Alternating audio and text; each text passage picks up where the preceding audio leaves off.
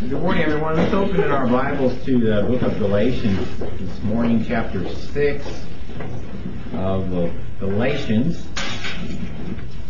And I want to continue something I started last week. I didn't really expect that to become a long, drawn-out series, but I have some more things I want to talk about. Really, I'm basically taking a look at John Hagee's book entitled Jerusalem Countdown.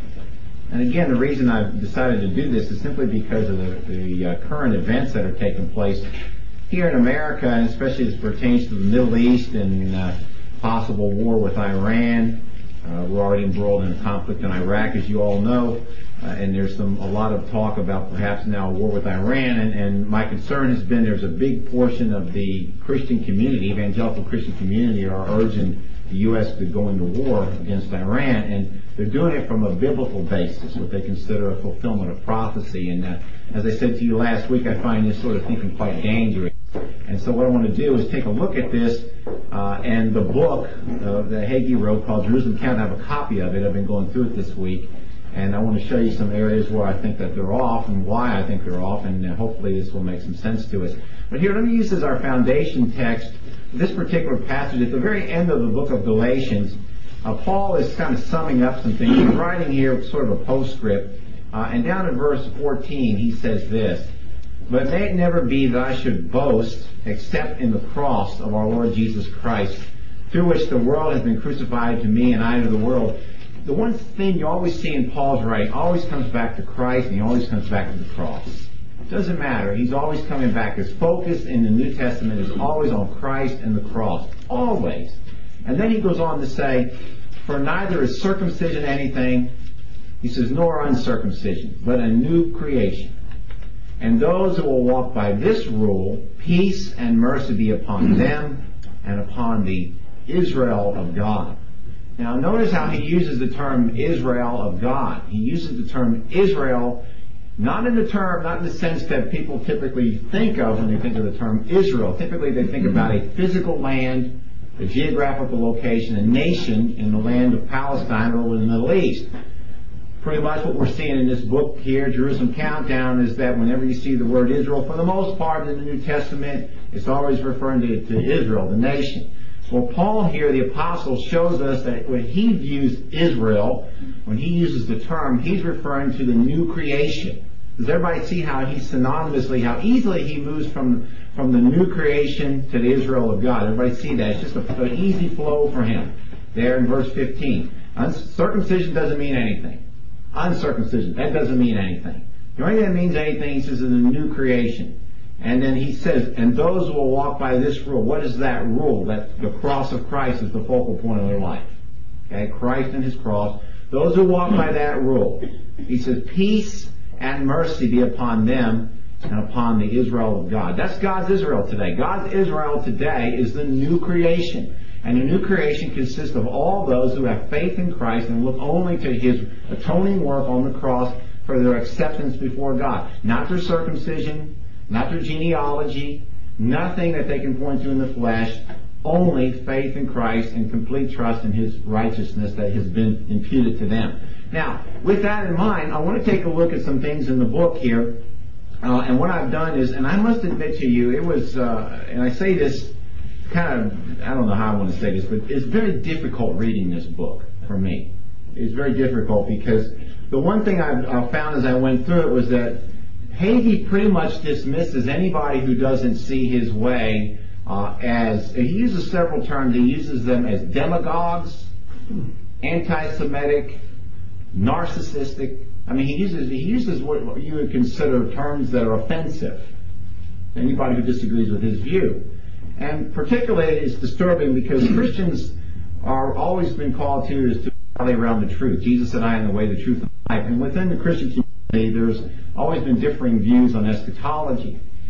But one thing I find is pretty amazing to me is that because somebody doesn't agree that dispensational theology is the truth, and they happen to differ with it, and they differ with his view because of scriptural reasons, to dismiss them as anti-Semitic or as demagogues or as narcissistic, it crosses over the line, in my opinion. And it serves no useful purpose. All it does is alienate them. It just causes harshness and hostility between them rather than trying to get people to listen to what somebody has to say. I can say this, and I still have this tendency even now. When I'm combating what I consider error, and I'm trying to defend the truth, I can be caustic at times, and I've noticed that in my earlier days particularly, pretty dismissive of those who didn't agree with it. Well, as you get a little older, you tend to have a little bit more self-restraint, a little bit more consideration for others. Even though you may think they're wrong, you try to refrain from personal attacks on them. You don't impugn their motives. Now, I don't impugn Johnny Hagee's motive or anybody who agrees with this view of theology. I think it's radically wrong. But I don't say they're not sincere. They're very sincere. They're quite sincere in what they believe, and they're quite committed to it, and they're acting according to their belief. I can't fault them for that.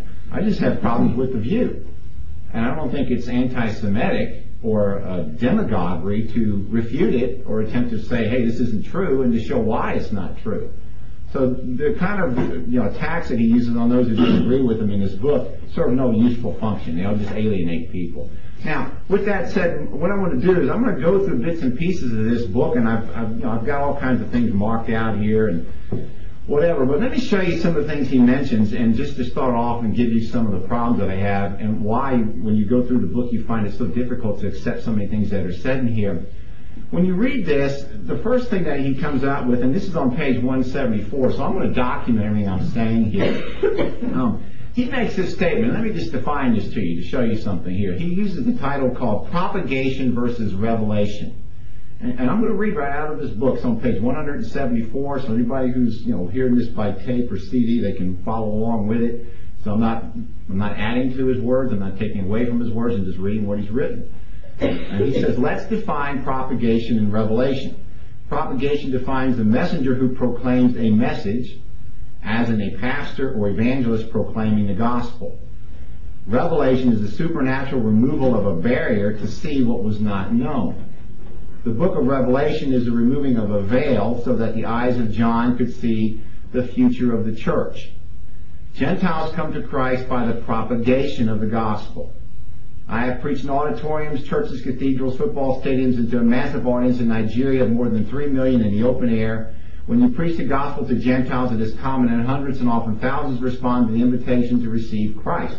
This is the power of the gospel and the message of proclaiming the truth of Jesus Christ as Lord and Savior. This is not true of the Jewish people, who have been judicially blinded to the identity of the Messiah. This is confirmed by David, whom St. Paul quotes in Romans 11:10, let their eyes be darkened so they do not see. The more accurate translation of this verse is, let them be judicially blinded so they may not see. So how do Jewish people, from the time of Christ until today, come to recognize the true identity of Christ? The answer is that those who recognize Christ as Messiah do so through divine revelation, as did the 12 disciples who followed Christ and the Apostle Paul on the road to Damascus. Now, do you understand what he's saying here? He's saying that the Jews come to a knowledge of Christ in a different manner than the Gentiles. That's his claim. Okay? Now, he says, as proof of this, he says, let's go back to Matthew 13, where Jesus is teaching the Jewish people in parables. The disciples asked Christ why he was teaching the Jewish people in parables. Christ answered, because it has been given to you, the disciples, to know the mysteries of the kingdom of heaven. And he puts the word revelation, but to them it has not been given. So his inference from that, the point is made very clear that Jewish people who come to recognize Jesus as Messiah do so by the process of divine revelation from God. That's assumed. I don't read that when I read that text. He just assumes that. Now, but let's go on. However, it is imperative that all spiritual truth be established by 2 or more witnesses within the Word of God. So in other words, he makes this claim, and now he says, I'm going to show you another witness to confirm this. Scripture should always be interpreted by Scripture, that divine truth does not become corrupted by carnal knowledge or by personal bias. The spiritual principle is that Jewish people today come to recognize Jesus Christ via revelation. Is there another witness other than Jesus Christ in Matthew 13? Yes. The conversion of St. Paul in Acts chapter 9. And it says, his name is Saul. As the drama of Acts 9 opened, he was born in the city of Tarsus, as confirmed by Acts 22:3. His birth occurred between AD 1 and AD 5. Saul grew up in the Greek culture, remained loyal to his Jewish roots all his life. His family was wealthy and socially influential, and they had the power as Jews to obtain Roman citizenship. Paul was a Pharisee of Pharisees who received his education from the renowned teacher Gamaliel, again quotes Acts. Some theologians believe that at one time Saul must have been married, since marriage was required by the Pharisees to reach levels of promotion. And he says, as the drama of Act 9 opens, Saul launched a vicious attack on the followers of Christ, having them thrown into prison, be beaten, and murdered. As he comes near the gates of the city of Damascus, suddenly a bright light shone around him from heaven. Saul had a dramatic face-to-face encounter with Jesus Christ, the light of the world. He was totally blinded physically by the experience for 3 days and was led by the hand like a child to the house of Ananias, who lived on the street called Straight. Ananias laid his hands on Saul, prayed this prayer, examined it closely. Brother Saul, the Lord Jesus, who appeared to you on the road as you came, has sent me that you may receive your sight, and he puts the word physical sight, and be filled with the Holy Spirit. And then he goes, now listen to this. Immediately there fell from his eyes something like scales. The judicial blinding of God spiritually had ended, and he received his sight at once. Paul is yet another witness to the fact that Jewish people recognize Jesus the Messiah via revelation from God. Now this is what's kind of scary. Here's where he goes. Just as Paul received the revelation of Christ as Messiah in Acts 9, there will be 144 witnesses, Jewish witnesses, in the tribulation who have a similar experience, with 12,000 Jews from each tribe protected by the hand of God with the seal on their foreheads. They shall cover the earth, bearing witness to their fellow Jews that they have had a supernatural visitation and now recognize Christ as Messiah. Now, that is pure conjecture on his part.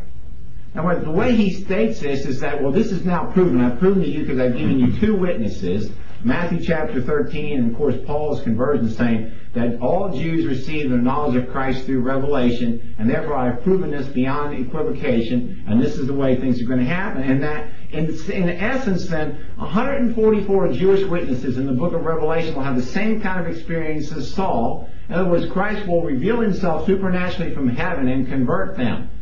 Now, where is that taught in the Bible? Where do we infer that from? It's not inferred anywhere. It's not taught anywhere. This is Johnny Hagee's conjecture. I can make that statement just as well and say I believe that the Jews will be supernaturally converted from heaven, 144,000 of them. The problem is his whole assumption is wrong, folks, in the fact that the Jews, he said, basically receive the gospel or receive the knowledge of Christ through revelation, and the Gentiles receive it through propagation. In other words, the Gentiles have to have the gospel preached to them, but the Jews don't. Now, do you see the danger in that? What it does is it absolves the church of any responsibility to preach the gospel to the Jews. Because after all, if they're going to have the same kind of experience that Saul of Tarsus had, then where is the man factor in this? Who needs to preach to them? Now, the problem not only is his theology bad, but it also is contradictory to the Bible, because all saving knowledge of Christ is through revelation, whether it's Jew or Gentile. No one knows Christ apart from revelation. Okay, now, let me show you some things here, and I pointed out some scriptures. Look with me, go to Ephesians chapter 1. And we'll just go through a couple of passages and just look at some of these. And look down at Ephesians chapter 1. I remind you, Ephesians is written primarily to a Gentile church. Oh, there's Jews in there, there's no doubt. The early church was a mixture of both Jew and Gentile. But when you went to certain portions of the early world, there were more Gentiles in the church than more Jews. In some places, there were more Jews than some Gentiles. That makes sense. But here in the church in Ephesus, there were a lot of Gentiles. Now, look at Paul's prayer. Keep in mind what Hagee just says, that the Gentiles receive the gospel through propagation, and the Jews receive it through revelation. Now, keep that in mind. In other words, the Gentiles don't need revelation. They just need propagation. Now, watch this. Verse 17, Paul is praying. He basically, in verse 16, I do not cease giving thanks for you while making mention of you in my prayers, that the God of our Lord Jesus Christ, the Father of glory, may give you, who's you? The Ephesians, right? Are they Jews and Gentiles? He may give you a spirit of wisdom and of revelation in the knowledge of Him. In other words, you can't know Christ apart from the spirit of revelation. That's what Paul is praying. He's praying that the Ephesian church can come to a deeper knowledge of Christ through the spirit of revelation. Okay? And in so praying, he says, I'm praying, verse 18, that the eyes of your heart may be enlightened. Notice the eyes of your heart. There's that enlightenment, that inner teaching. That you may know what is the hope of his calling, what are the riches of the glory of his inheritance in the saints, and what is the surpassing greatness of his power toward us who believe. Again, he's praying that they may know these truths through revelation. Now, he doesn't single out the Gentiles and versus the Jews here. He's praying for the whole church. He says, you both need this spirit of revelation. Now, and further in that same letter, go to chapter 3. Look down, and again he's praying. Let me go back up to verse 14 and read it. Here's another prayer of his. For this reason I bow my knees before the Father, from whom every family in heaven and on earth derives its name, that he would grant you, according to the riches of his glory, to be strengthened with power through his Spirit in the inner man, so that Christ may dwell in your heart through faith, and that you, being rooted and grounded in love, may be able to comprehend with all the saints what is the breadth and length and height and depth, and to know the love of Christ, which surpasses knowledge, and you may be filled up to all the fullness of God. Now, what is he praying for again? He's praying again for this spirit of revelation, this knowledge of Christ which surpasses knowledge. Now, something that surpasses knowledge has to be divinely revealed. Does everybody understand that? Is that a given? Okay, so why do we as Christians know the love of Christ? Because it's revealed to us in our hearts. Now, it's revealed to us from the Scriptures, which the Holy Spirit then illuminates and allows us, as it were, to see the truth and power of those Scriptures. And that's how we come to comprehend the love of Christ. If you remember, folks, in the Old Testament, which is pretty remarkable, when you look at the tabernacle of Moses, when you went into the holy place, you got past the outer court and where the brazen altar and the laver were, and you went into the holy place. And you went into the holy place. On your right-hand side was a table of showbread, and on your left-hand side was the 7-branch candlestick. Or it might have been vice versa. But either way, at one side it was a table of showbread, and on the other side was the candlestick. The only source of light within the holy place was the candlestick. Now, the bread, we always know that the bread, Jesus tells us, I am the bread of life.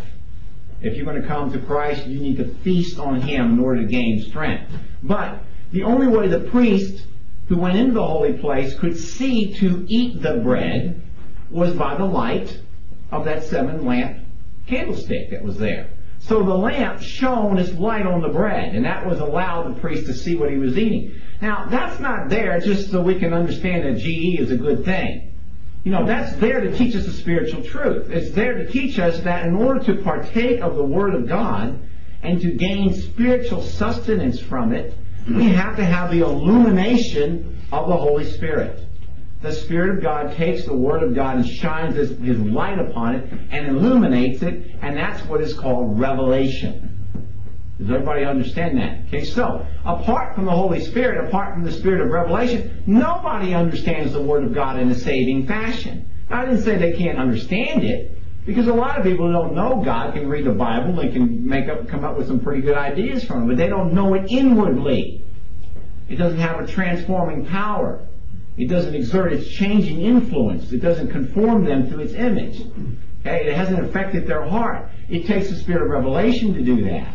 And so, apart from the Spirit of revelation, no one, whether he's Jew or Gentile, can know these things. Now, Hagee is basically arguing that the Jews are the recipients of this revelation. The Gentiles just get it through propagation. Now, nothing could be further from the truth. The point is, look what Jesus said back in John chapter 6. See, in other words, one of the things I've noticed, as I went through this man's book, he'll make some statements that have some truth in them. And then he'll launch out in some wild conjecture and just keep moving. And it's like, whoa, wait a minute, there's a stop sign that should go up and say, where did he get that from? Okay, now, look at John chapter 6. This is an amazing statement of Scripture. Jesus, of course, he's dealing with the Jews right here. And he's talking, and it's pretty amazing because he's talking about this bread of life. You know, I'm the bread, and, you got to eat my flesh. And, of course, these guys can't understand what he's saying. And then he goes on, look down at verse 43. John 6:43, Jesus answered and said to them, "Do not grumble among yourselves. No one can come to me unless the Father who sent me draws him. And I will raise him up on the last day." Now, he doesn't say it's not just the Jews who can come to me unless the Father draws them. It does not the Gentiles. He says no one, Jew and Gentile. No one comes to Christ unless the Father draws. Okay? Now, this drawing process is also referred to in the next verse as something else. It is written in the prophets, "They shall all be taught of God." Everyone who has heard and learned from the Father comes to me. You see that? Now, how does the Father teach him? Does the Father miraculously appear from heaven like he did in the case of Saul of Tarsus and convert them all to Christ through some sort of vision? Is that what happens? Is that how you were converted to Christ? Well, of course not. How many other people do we read in the New Testament were converted to Christ that way? None. Okay, Saul the Apostle, Saul of Tarsus, who became Paul the Apostle, was the exception. He wasn't the rule, he was the exception. He was unique. His calling was specifically unique.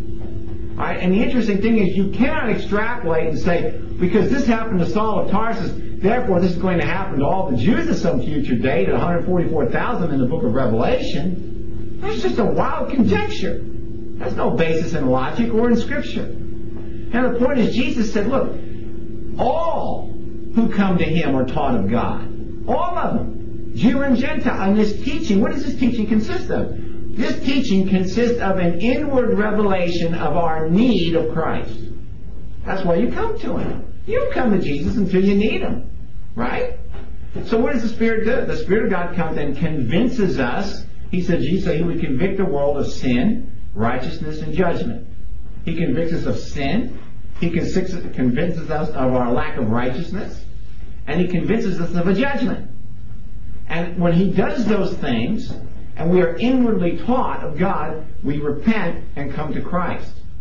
So all of us come to Christ based on an inward revelation. Does everybody understand? It's not just exclusively for the Jews. I mean, that is when I read this, and I got to admit, when I read it this week, I was stunned to read this.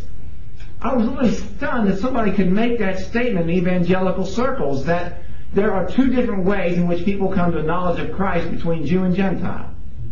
And when I read it, I thought, well, if that's the case, there is absolutely zero need to preach the gospel to these Jews because they're not going to need it anyhow. They're going to get an inward revelation like Saul of Tarsus. Wasn't that convenient? So therefore, you can be among the Jews, you can be among the nation of Israel, you can find favor with it because you don't preach the gospel to them. There's no offense. Hey, we're all just one happy family. Boy, that's sad that Paul didn't know that, because you know what? When you look at Paul in the New Testament, the book of Acts, what was his modus operandi? He always went to the synagogues, and what did he do? Preach to the Jews. He always did. And you know what he did when he preached? He reasoned with them. He opened the Scriptures and he reasoned. You go through, I was looking through his sermons in Acts 13 is a great sermon. He goes into a synagogue and he just takes them all the way back, just like Stephen the martyr did. He takes them all the way back to their beginning.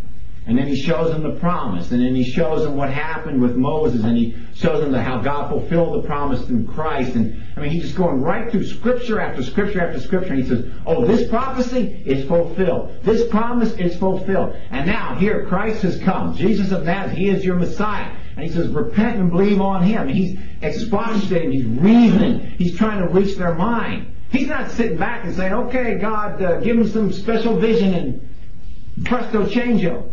He's laboring to convince them. Okay? Now, let me show you something. And when the last time we see the Apostle Paul in the book of Acts, guess what? He's still doing the same thing. Look at Acts 28. Go over there. Acts chapter 28.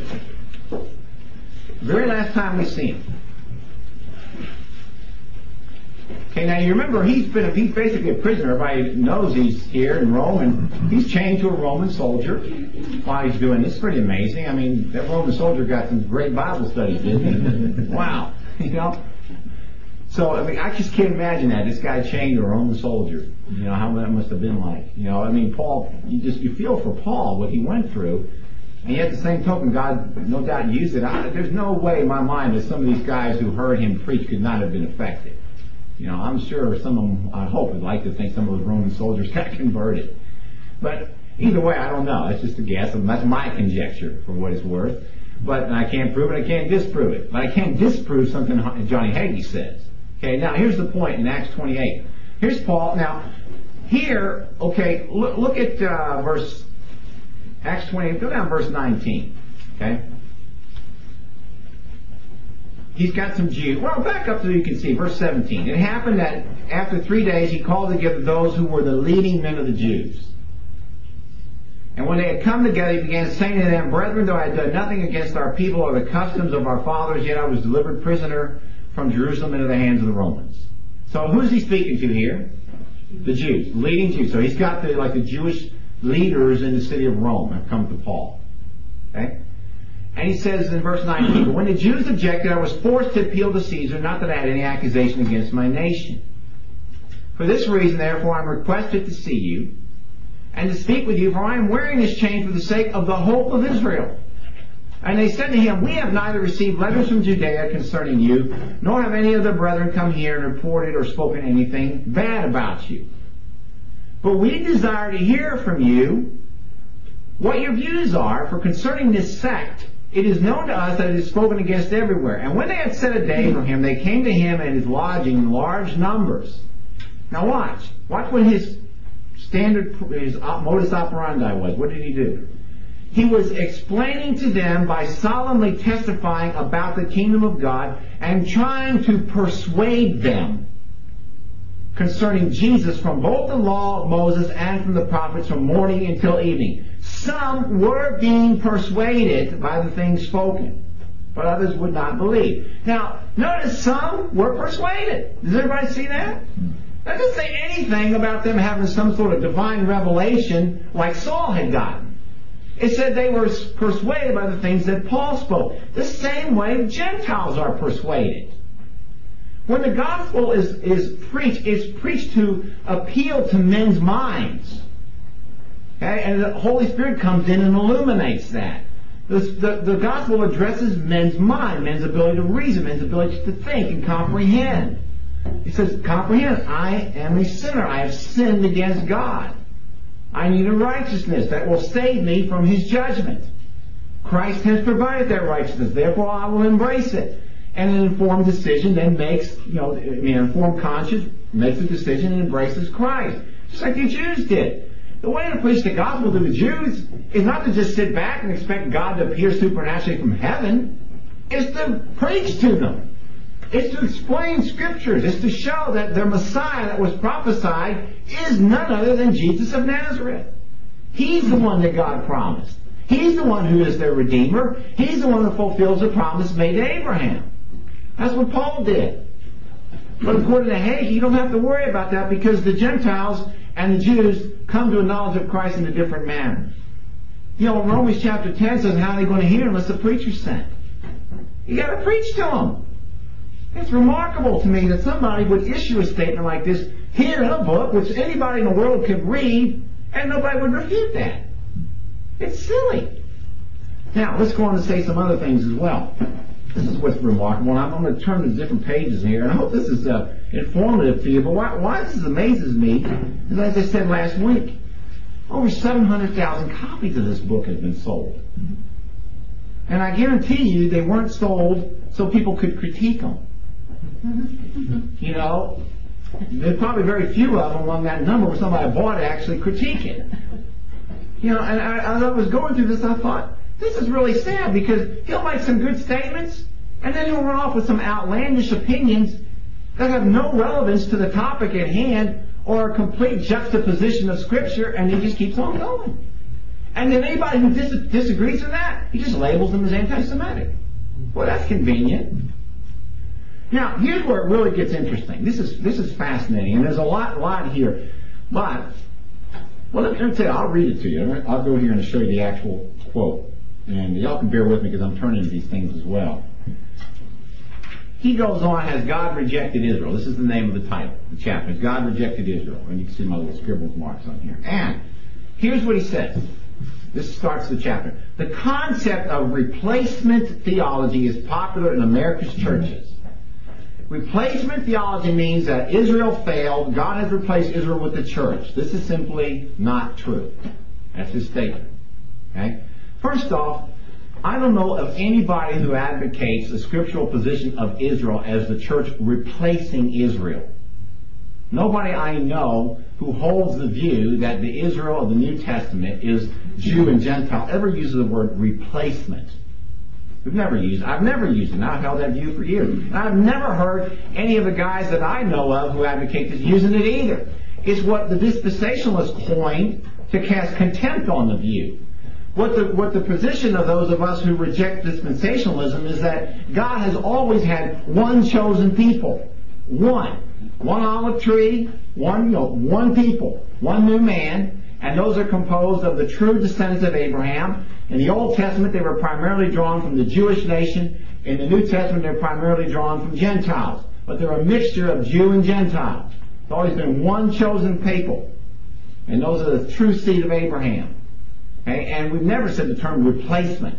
What we have said is that Israel as a nation has ceased in its purpose for God. It's no longer needed. That's what we say. Okay? And that Israel as a nation, the theocracy was the scaffold upon which God brought forth the Messiah. And once the building is completed, there's no need for the scaffolding. That's what we say. Okay, now, so he goes on, and this is what's amazing. So he says it's simply not true. And then here's his quote. I say then, Romans 11 verse 1, I say then, has God cast away his people? Certainly not, for I am also an Israelite of the seed of Abraham, of the tribe of Benjamin. Now that's Paul's statement. Now here's his inference. Ready? Twice in Romans 11, Paul says that Israel has not fallen and is still the apple of God's eye. He doesn't say that in Romans 11. No, I mean, I looked and I pulled out the Greek and I pulled everything out and I went through Romans 11 inside and out, and not once could I find the phrase, Israel is still the apple of my eye. It's not there. Now, Hagee put it there. Hagee says this is what Paul the Apostle said. No, he did not say that. He never said Israel was the apple of God's eye. And the way Hagee's using the term Israel is not the way Paul's using the term Israel. We covered that last week. But what's amazing is this, and let me just read you this. He goes on and says, has God cast away Israel? Absolutely not. The fact is, when something is cast away, you never hear of it again. Yet, in the book of Revelation, 12 tribes of Israel, 12,000 out of each of the 12 tribes, are sealed to present the gospel during the Great Tribulation. Let me remind you that during the Great Tribulation, the Gentile churches in heaven, the 144,000 who will be sealed to present the gospel to the world will be 144 Jewish people who have a supernatural revelation of the identity of Jesus Christ as Messiah, similar to Paul's revelation on the road to Damascus. The point here is that a nation called Israel was alive and well during the tribulation.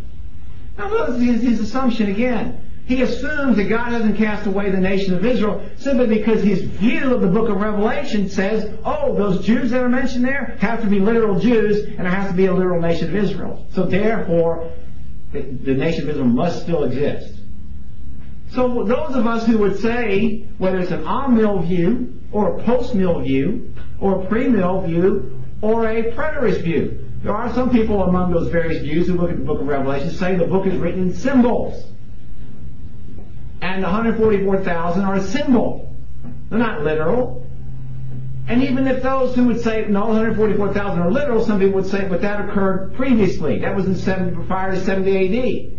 So there are all different interpretations of the book of Revelation.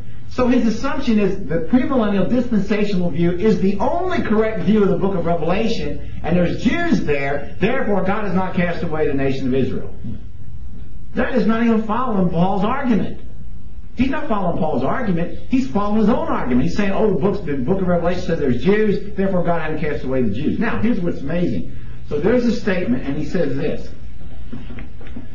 The only way anyone can confuse the obvious meaning of Scripture is to spiritualize the text with an allegorical meaning rather than factual meaning. That's why Scripture must be interpreted by other Scriptures. paying close attention to whom it is written, and for that purpose, now lest it become twisted and distorted by theological demagogues, leading to confusion and deception. So in other words, now notice this, I'm not attacking this man's character, I'm not attacking his motives, I'm not attacking his sincerity, I'm attacking his view. But yet anybody who attacks his view is labeled a theological demagogue. So we're all demagogues in here. Now you know what a demagogue is?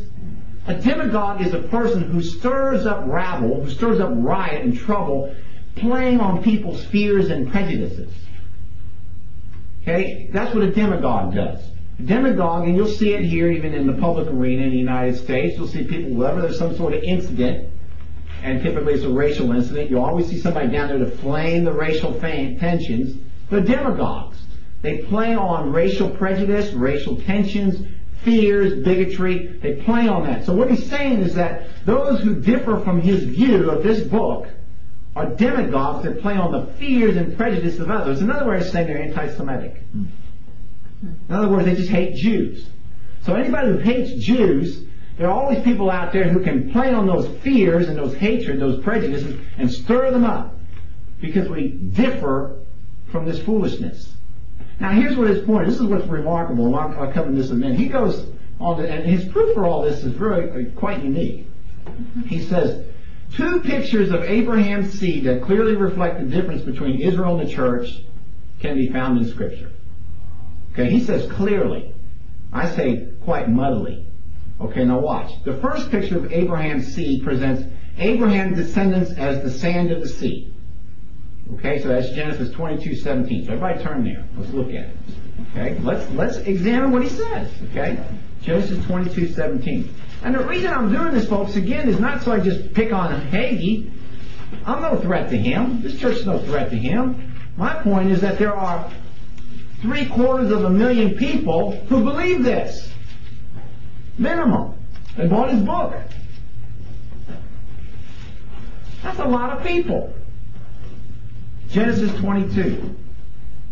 Now here's who he quotes from. Look at verse 17. Indeed, I will greatly bless you. I will greatly multiply your seed as the stars of heaven and as the sand on the seashore. And your seed shall possess the gate of their enemy. So here's what he says. The first picture of Abraham's seed presents Abraham's descendants as the sand of the sea. Okay, and he says this, sand is earthy. Its volume represents the multitude of people from Abraham's seed, both Jews and Arabs. So the sand of the sea is what he says is the physical descendants of Abraham. That's what he says. Jews and Arabs. Okay, y'all know Arabs why? Because Ishmael, remember? Okay, so in other words, when God said Abraham will multiply your descendants as the sand of the seashore, he's talking about Abraham's physical descendants. And then he goes on to say, the second picture of Abraham's seed found in the same scripture is the stars of the heavens. And we just read it. The stars of the heavens represent the church. The features of the stars are, the stars produce light, and the church is commanded to be the light of the world. The stars rule over the night, just as the church is commanded to rule over powers and principalities of darkness. The church rules in heavenly places, which is reflected in Ephesians 6. This is the role of the church. God gave the Jewish people a physical land whose literal boundaries are given in Genesis 15:18 through 21. This is a specific land with Jerusalem as its capital city forever. The church has been given a heavenly kingdom, just as Christ promised, in my Father's house, heaven, are many mansions. I will come again and receive you to myself, and where I am with the Father in heaven, there you may also be. John 14. So in other words, according to Mr. Hagee, the sand of the seashore refers only to Abraham's physical descendants. The stars of the heaven refers to the church. Everybody understand that? Right? So he's made an arbitrary division now. He just says, according to Johnny Hagee, didn't offer any proof of this. He just asserts it. He just makes a statement and says, the sand is earthy, therefore it refers to his physical descendants, and the stars of the heaven are heavenly, therefore that refers to the church. Now, here's the interesting thing. Scripture completely contradicts him. Okay, go to Deuteronomy chapter 1. Remember, stars of the heaven are the church, according to Johnny Hagee. Is that right? Is that what we just read that? Is that what he just said? Mm-hmm. Okay. I'm reading his book honestly. I'm just going right through it, reading it. I'm not adding or taking away from, just reading it. Now, Deuteronomy chapter 1, verse 10. Now, this is Moses. He's speaking to the people. They're on the verge of the promised land here. And Moses obviously failed to get the word from Mr. Hagee. Because in verse 9, he says, I spoke to you at that time saying, I am not able to bear the burden of you alone. The Lord your God has multiplied you. Behold, you are this day as the stars of heaven for multitude. Now, Mr. Hagee has just told us on page 166 of his book that the stars of heaven refer to the church. Here it is on his book. According to Moses, the stars of heaven refer to the Israelites, physical descendants of Abraham. Nothing to do with the church. Okay? Let's use Mr. Hagee's principle in the mouth of 2 or 3 witnesses. So let's go look at some more scripture. Go to Deuteronomy chapter 10.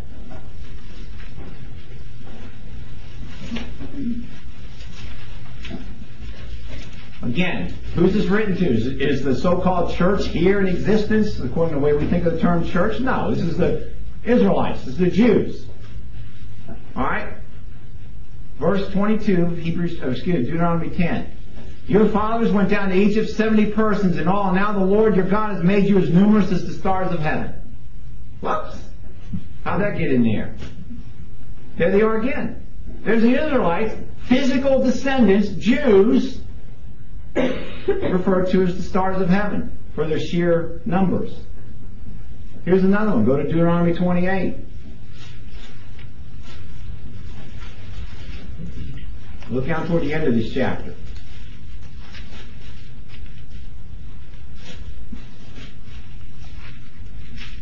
Okay, you ready? Verse 62.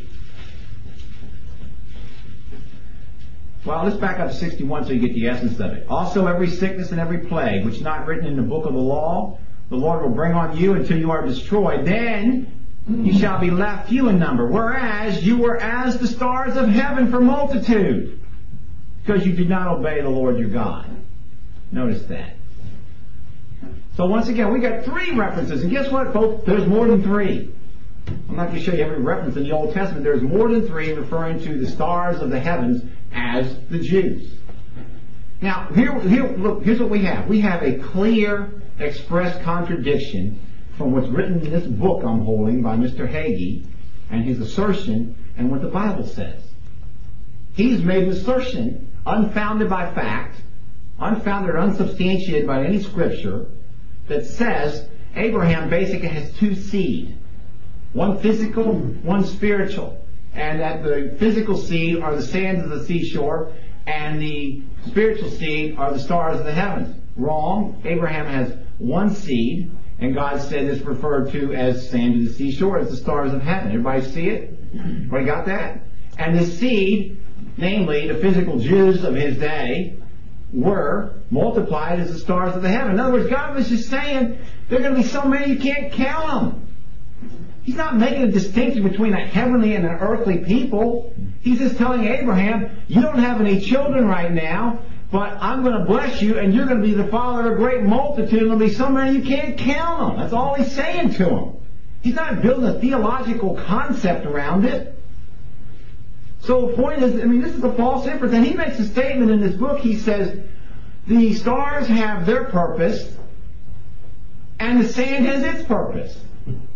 And I thought to myself, well, the stars I can understand. They shine. And he even wrote that down here, which is good. The stars shine. Well, what purpose does the sand have? I don't know. You can make sandcastles out of it, but what do you do with it? What's its purpose? Doesn't state. I don't know. It's just a figure of speech, an expression that he just used. So here we go again. In other words, he will utter things in his book that are completely unsubstantiated and are an express violation of Scripture, and yet nobody calls him on it. And yet he has the temerity to suggest that those who do call him and who do disagree as demagogic anti-Semites. Wow, that's amazing. You just inoculate yourself from anybody even examining what you're teaching. You set yourself up on a pedestal so you can't question my teaching, because if you do, you're just a Jew hater. That's amazing to me. And you realize, folks, how many people accept this as truth? Now, I've only covered 2 portions of this. what really bothered me, and there's even more than this, is this whole concept of election. Now let me show you something. Go to Romans 9, get there, and I'm going to read to you some pages, okay?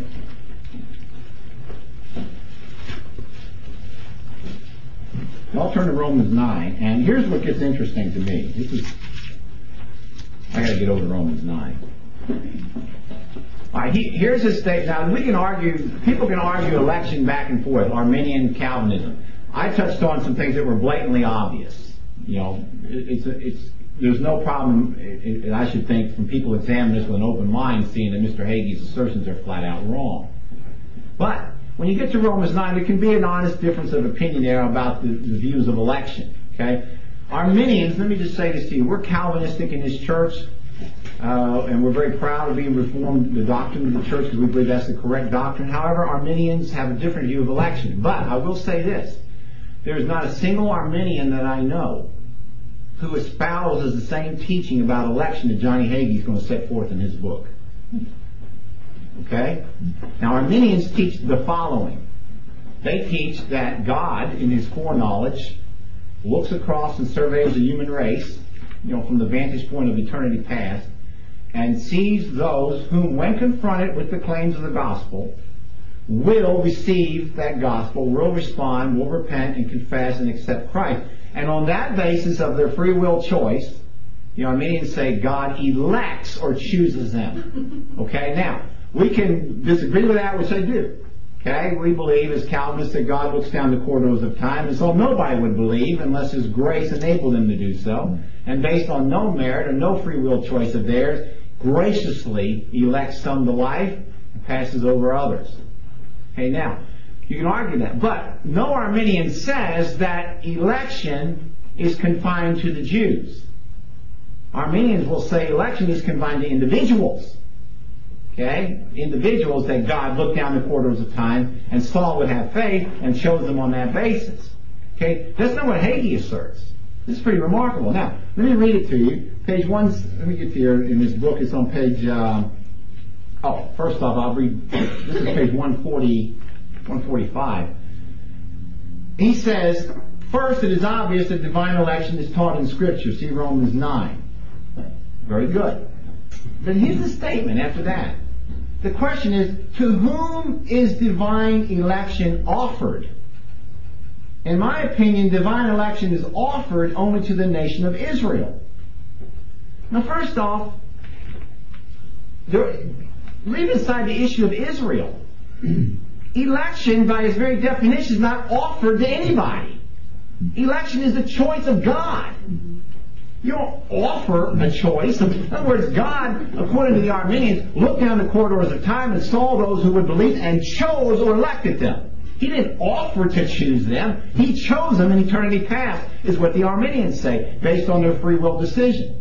The Calvinists say God chose or elected them based on His own free will, God's free will, God's gratuitous choice of them. But it's not offered to them. It was a choice that God made. So the very words he's using implies he doesn't understand the doctrine. Election is not offered to anyone. It's a divine choice. Okay? How do I offer to choose someone? Okay, now, here's the point. So let's move past that. Now, he goes on to say this. Let me read page 147. Well, I'll read it to you. He says, if divine election is true for Gentiles, as some major denominations search, why go to church?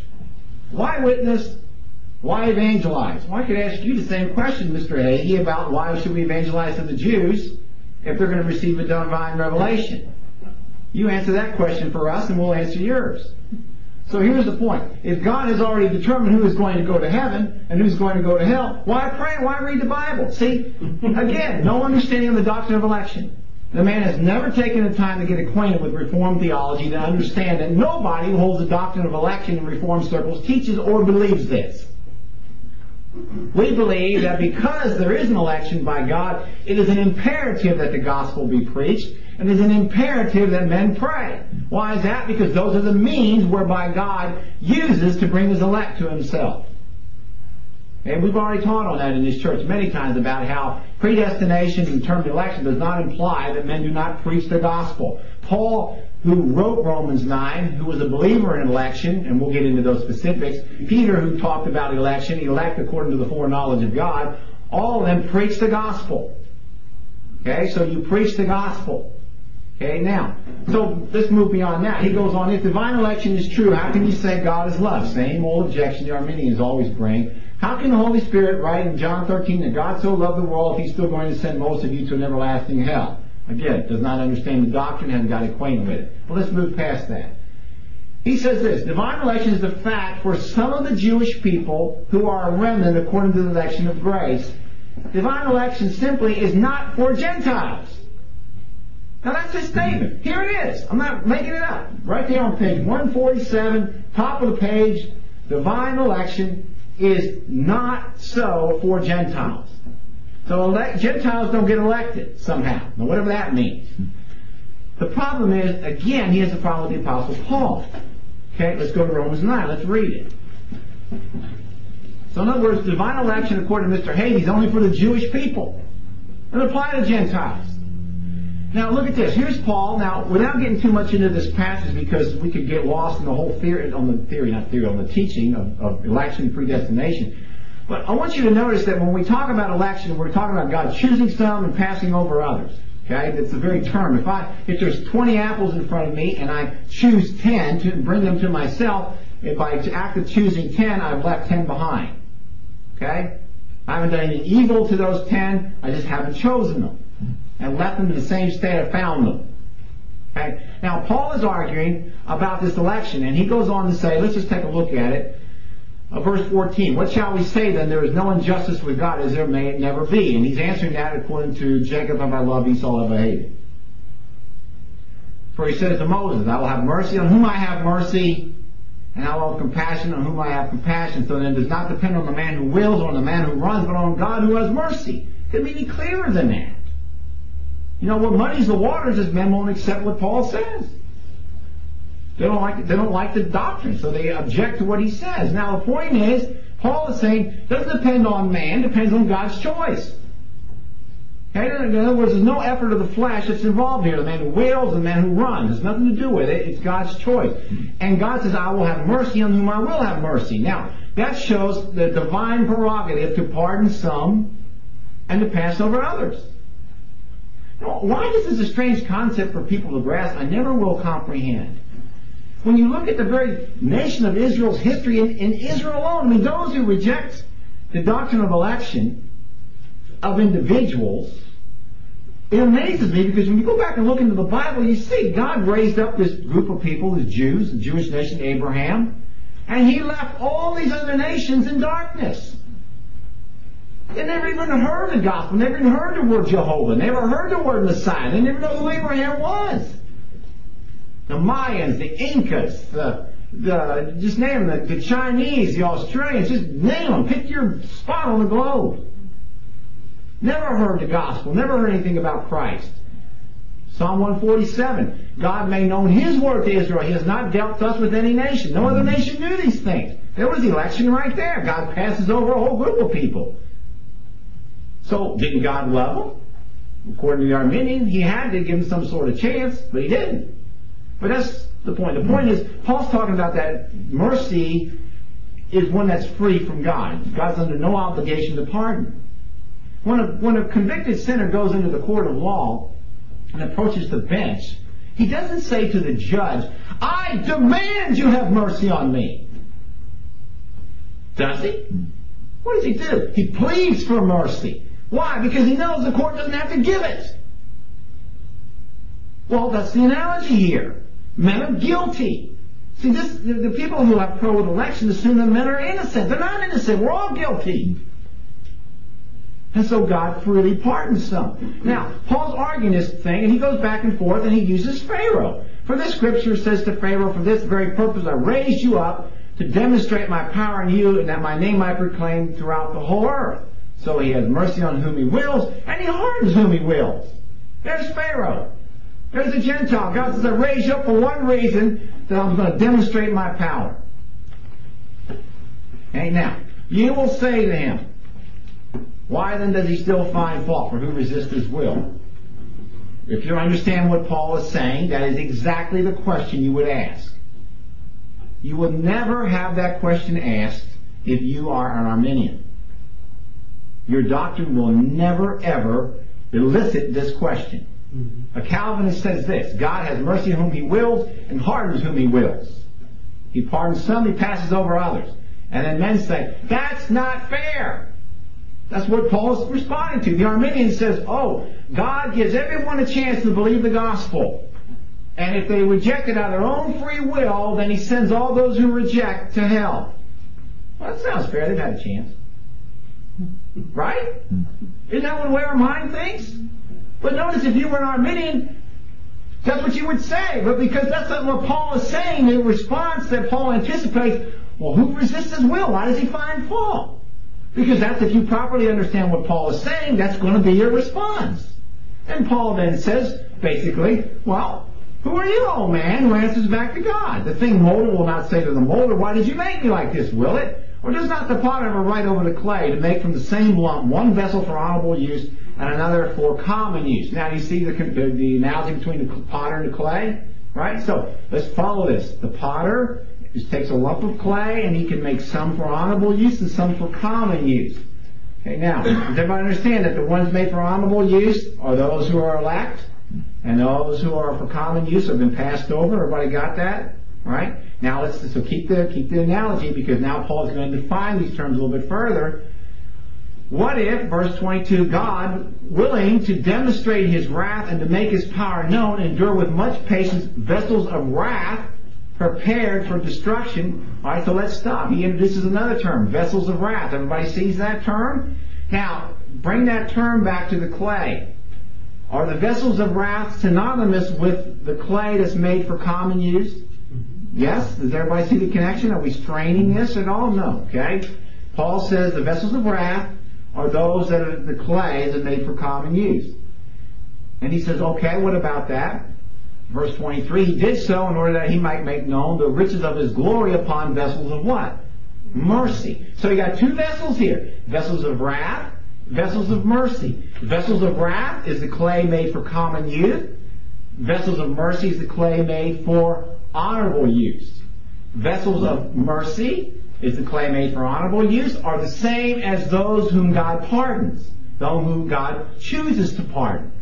Vessels of wrath, clay made for common use, are the same as God passes over and hardens. Does everybody see that? Okay, so you got the term. So now, watch this. Paul says in other words, so could you say the vessels of mercy are the elect? Is that a strain? No. The vessels of mercy are the recipients of God's election. Is that understandable here? Now watch.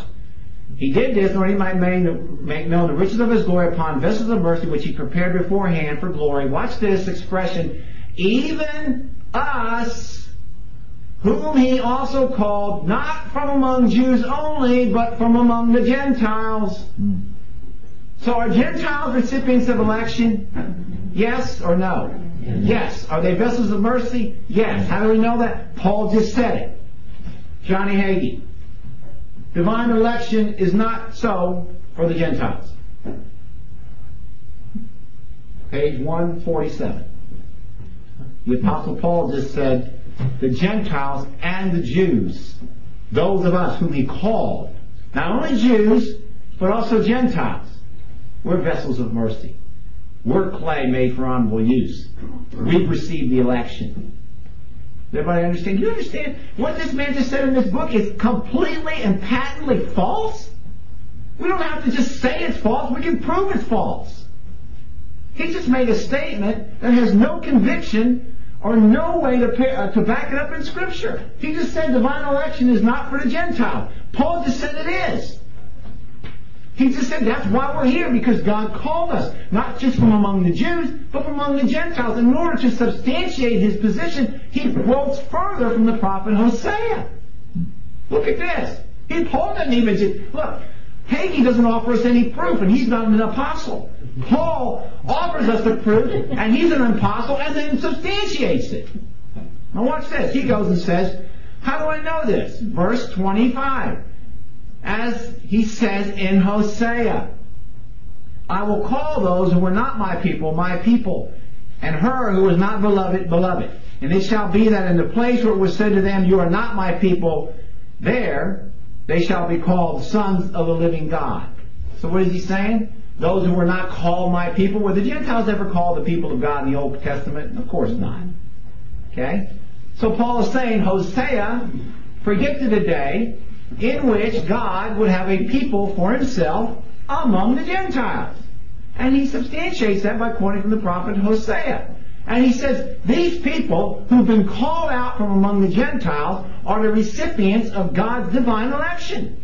Just like some of the Jews who will be called out from among the mass of Jews are also the recipients of divine election. Election here is Jew and Gentile. God gathering to himself one people out of two different groups of people. Jew and Gentile. God gathering together himself a group of people, calling them, justifying them, and eventually glorifying them, as Romans 8 says, so that he has a people. Hagee says divine election is all about the Jews, not about the Gentiles. Doesn't even apply to the Gentiles. Absolutely astounding that somebody with an audience that large, with a church that large, with, like I said, almost 750,000 books sold, could make a statement like that and simply go unchallenged on it. Even if you're not a Calvinist, you can see this is not true. Even Arminian, who doesn't really care about Calvinistic viewpoint, can read this text and say, God chose Jew and Gentile and elected them on the basis of foreseen faith. That's what an Arminian would say.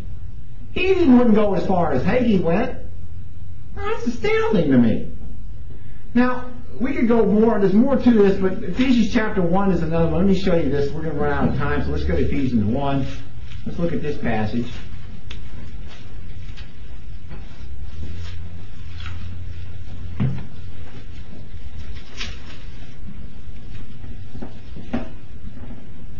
And look how Paul starts this letter.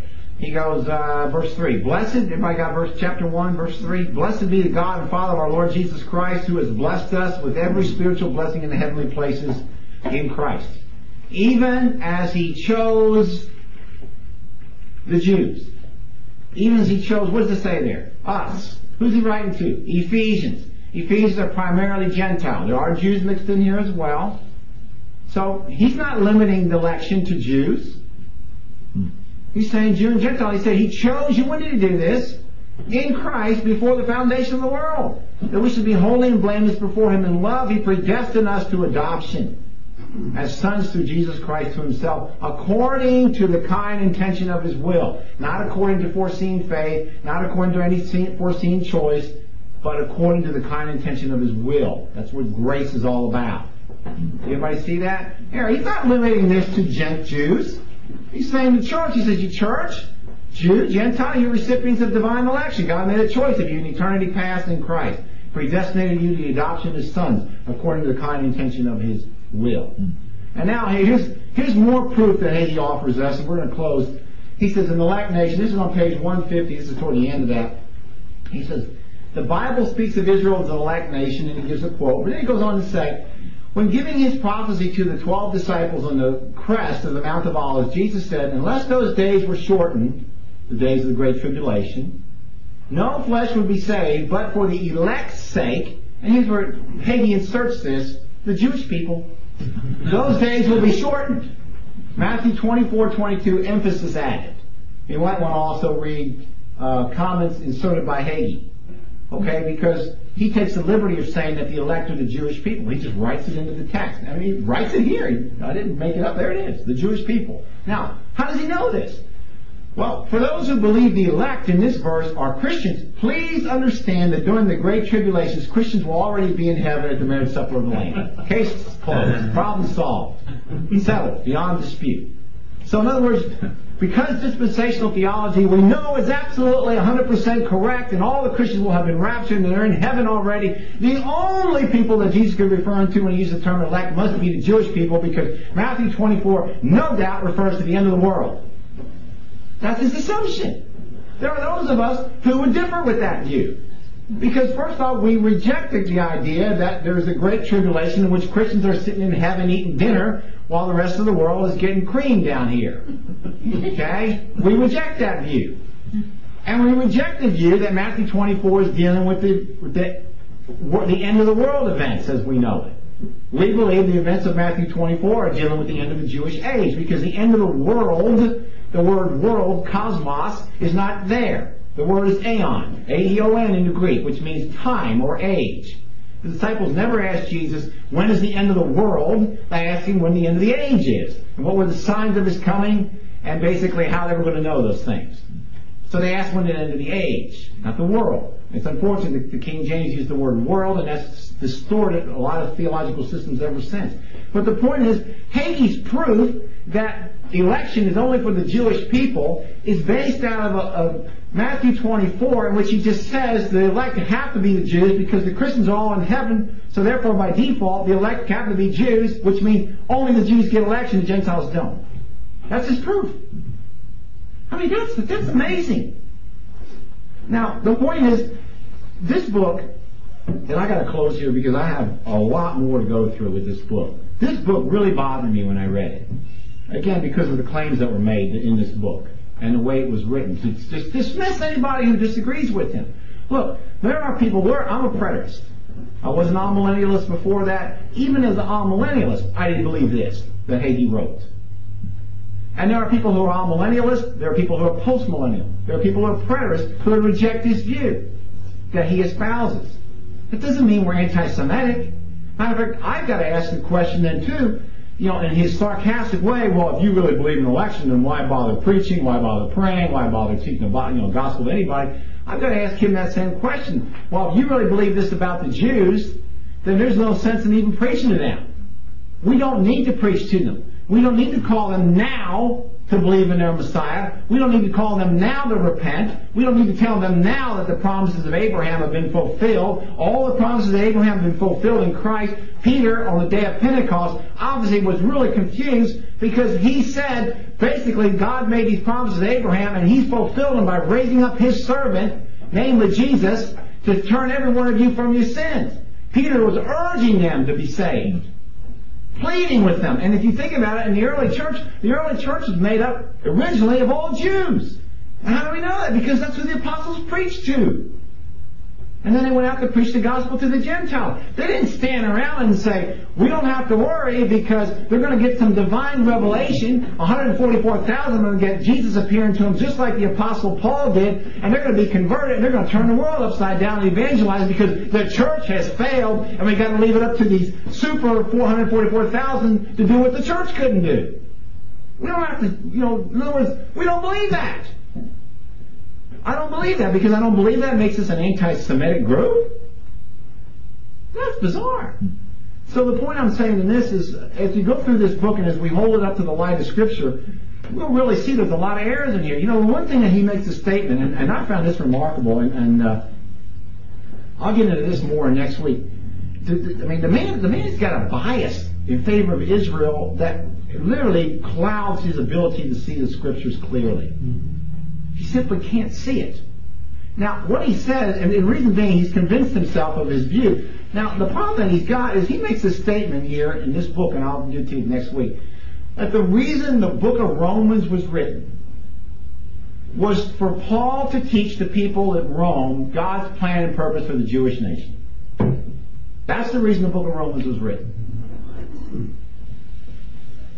I don't like to use this word, but that shows a stunning ignorance of the book of Romans.